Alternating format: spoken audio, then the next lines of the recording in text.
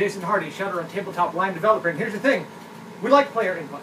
We like it when players have a chance to shape the sixth world. If you come to Gen Con, if you go check out the forums at shadowrun4.com, you'll see that. You'll see that we like player input, but here's the thing, it's hard to get. It's hard to collect that data and make sure we know how the players would be affecting the world. The best way to do it would be if we had small spy drones looking in on every single Shadowrun player's game, but I haven't been able to get the budget approved to get that. So we can't do that right now. But what we can do is Shadowrun Online.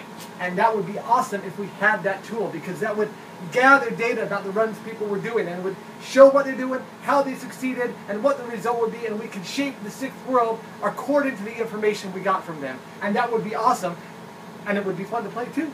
And that would be awesome. And so I want to see this game. I'd love to see this game, and I'm really excited to be a part of this game when it comes out. Thank you. Thank you for supporting this game.